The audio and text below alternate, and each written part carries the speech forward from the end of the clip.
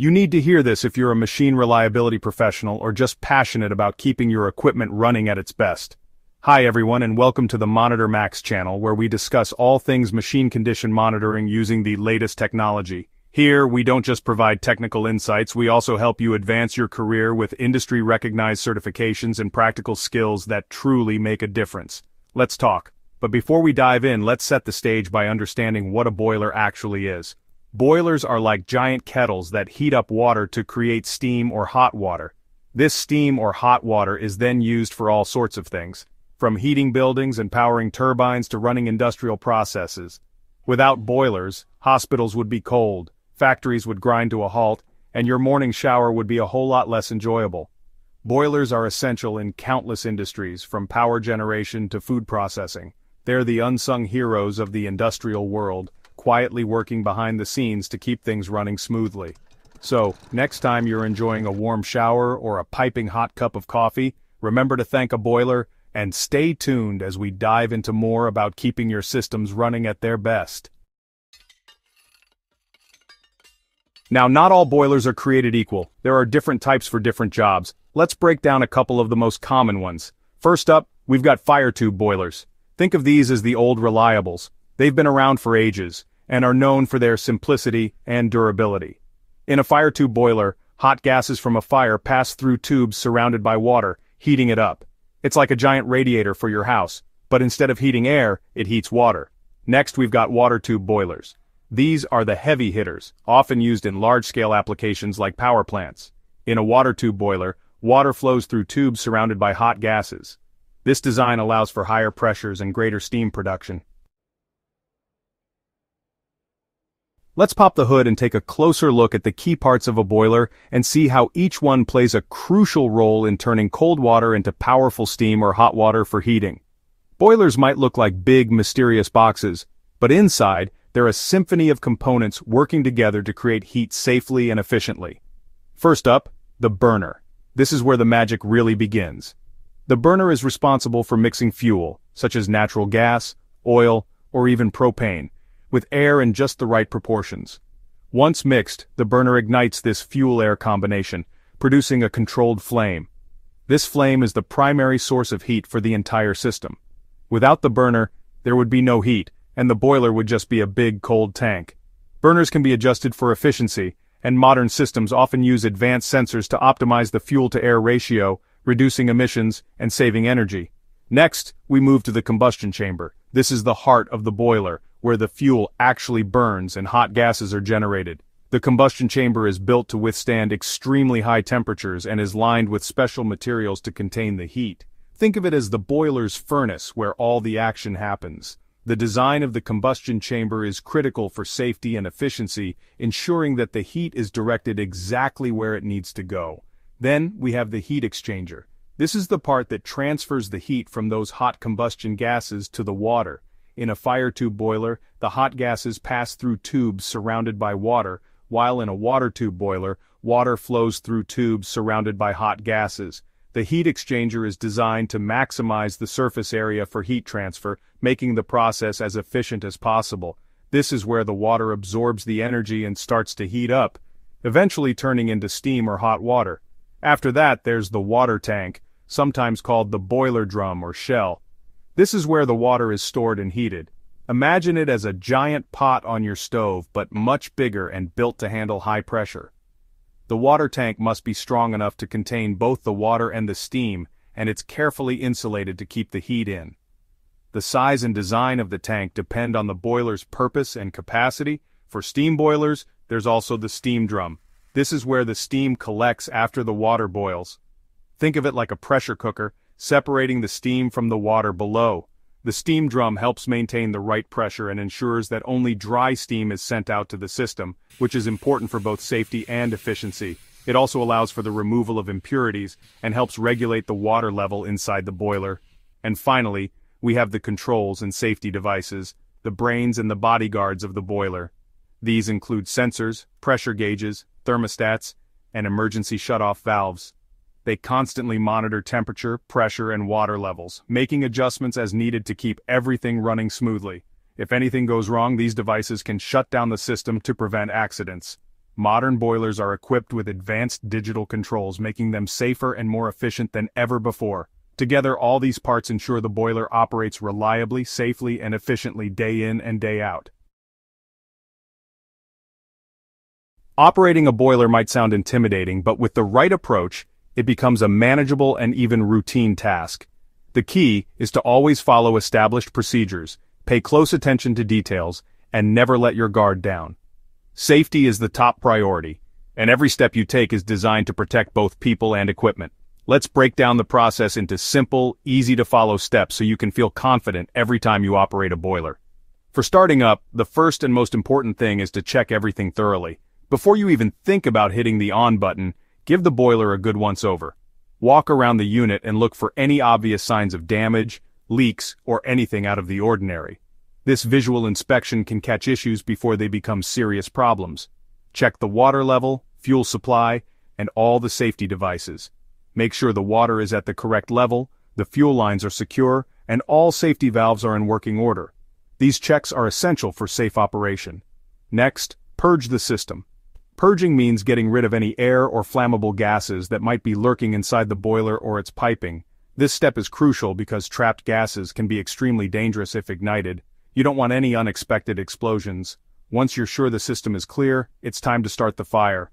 This involves igniting the burner and establishing a stable flame. Watch for a steady blue flame, which indicates proper combustion.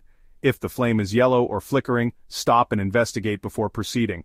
After ignition, it's important to warm up the boiler slowly. Rushing this step can cause thermal stress and damage the equipment. Just like you wouldn't want to jump into a freezing cold pool, you don't want to shock your boiler with sudden temperature changes. Allow the temperature and pressure to rise gradually. Gradually increase the firing rate to bring the boiler up to its operating pressure and temperature. This helps prevent stress on the metal and ensures a smooth transition to full operation. When the boiler is running, your job is to monitor and adjust. This means keeping a close eye on all the indicators and making small corrections as needed. Keep an eye on those gauges. Pressure, temperature, and water level should always be within the safe operating range. Make sure the pressure, temperature, and water level are all within the safe operating range. Also, don't forget about water chemistry. It's just as important as the mechanical checks. Just like your car needs clean oil to run smoothly, your boiler needs clean, properly treated water to prevent damage and operate efficiently. Regularly test and treat the water to prevent corrosion, scale buildup, and other issues that can shorten the life of your boiler or cause dangerous conditions. Keep detailed records of your readings and any adjustments you make. This documentation helps with troubleshooting and ensures compliance with safety regulations. When it's time to shut down, remember to cool down slowly. Abruptly stopping the boiler can cause thermal shock and damage internal components. Don't just slam on the brakes. Instead, gradually reduce the firing rate and let the temperature and pressure drop at a controlled pace. This slow cool down helps protect the boiler from stress and extends its lifespan. Once the boiler is at a safe temperature and pressure, it's time to isolate it. Close all the valves to separate the boiler from the rest of the system. This step is essential before any maintenance or inspection work. Once the boiler is cool and isolated, it's time for some TLC. Regular maintenance keeps your boiler running safely and efficiently. Take this opportunity to inspect for any issues, clean components, and perform routine maintenance. A well-maintained boiler is a safe and reliable one, so never skip this step. Just like your trusty pickup truck needs regular checkups to keep it running smoothly and reliably, your boiler also deserves a little daily attention. Think of it as the heart of your operation. If you take care of it, it'll take care of you. Here's a quick rundown of the essential things you should check every single day to keep your boiler in top shape and avoid unexpected breakdowns. First, let's talk about water level. This is one of the most critical checks you can do.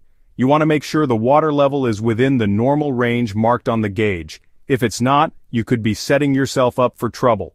If the water level drops too low, you risk damaging the boiler's internal components, which can lead to costly repairs or even dangerous situations. On the other hand, if the water level is too high, it can actually reduce the efficiency of your boiler and cause water carryover into the steam system, which isn't good for your equipment. Next up is the pressure gauge. This little dial tells you a lot about what's happening inside your boiler. Always check the pressure gauge to ensure it's within the safe operating limits specified by the manufacturer. If the pressure is too high or too low, it could signal a problem that needs immediate attention. Then, take a look at the fuel system. This includes checking the fuel supply and making sure everything is flowing as it should. Give the fuel lines and connections a quick visual inspection for any leaks, cracks, or signs of wear. Even a small leak can lead to bigger issues down the road, so it's best to catch them early. After that, listen to the burner as it operates. A healthy burner should sound steady and consistent without any odd noises. Any unusual noises, rattling, or vibrations could indicate a problem with the burner or other components. Don't ignore these warning signs. Address them right away to prevent bigger issues. And finally, test the safety relief valves and other safety devices. These are your last line of defense against dangerous situations, so make sure they're working properly. Staying on top of these daily checks not only keeps your boiler running safely and efficiently, but also gives you peace of mind knowing you're preventing problems before they start. A little attention each day goes a long way toward a happy, healthy boiler. Once a week, it's time to roll up your sleeves and give your boiler a little extra attention. First up, clean the burner. A dirty burner can lead to inefficient combustion and honestly, even safety hazards. Just use a brush or some compressed air to remove any soot or debris. Next, take a peek inside the combustion chamber and inspect the fire side for any signs of damage or buildup. And don't forget to check the water treatment system. You want to make sure it's functioning properly and that the water chemistry is within the recommended range. Once a month, it's time to dig a little deeper. That means you should blow down the boiler, which involves removing sediment and sludge from the bottom of the boiler to prevent corrosion and help improve efficiency. Also, remove the safety valves and inspect them for any signs of wear or damage. And, make sure to calibrate and test the control systems to ensure they're functioning accurately. Just like you take your car in for an annual tune-up, your boiler deserves the same level of care. So hire a qualified technician. This is really one job best left to the pros. A qualified boiler technician will have the knowledge and experience to perform a thorough inspection and maintenance. Then, go for a complete overhaul. This includes cleaning the entire boiler, inspecting all components, and replacing any worn or damaged parts. And finally, a combustion analysis will ensure the burner is operating efficiently and safely. Working with boilers can be dangerous if you don't know what you're doing. Here are some essential safety tips to keep in mind. First, get trained. Never operate a boiler without proper training and certification. Next, wear personal protective equipment, like safety glasses, gloves, and hearing protection. Always follow lockout and tagout procedures, meaning you should de-energize and isolate the boiler before performing any maintenance or repairs. Be aware of your surroundings, because boilers are hot and dangerous, so stay alert at all times. And of course, know the emergency procedures. Familiarize yourself with what to do in case of an accident or malfunction. By following these simple tips and staying vigilant, you can help ensure a safe and productive work environment. Remember, safety always comes first. If you found this video useful, please like, comment, subscribe, and share with friends and colleagues. Also, visit our website at www.monitormaxengine.com for more helpful resources and tips. Staying connected helps you stay informed and keeps your boiler knowledge up to date.